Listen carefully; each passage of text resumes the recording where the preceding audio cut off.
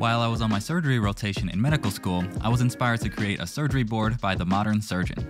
Those suturing pads from Amazon didn't truly simulate the experience in the operating room and were super limiting. So first, I made a suturing board that has the 3 layers I would encounter in the OR: the skin, subcutaneous fat, and fascia. Next, I created a board where I could practice general skills outside of just closing skin. It's really crazy what you can do with just a handful of supplies that you can get from a home improvement store. But this board is designed to allow us to practice skills such as passing suture from different angles and tying knots. Thanks again to the modern surgeon for coming up with this amazing idea that we can use to master the basics of surgery.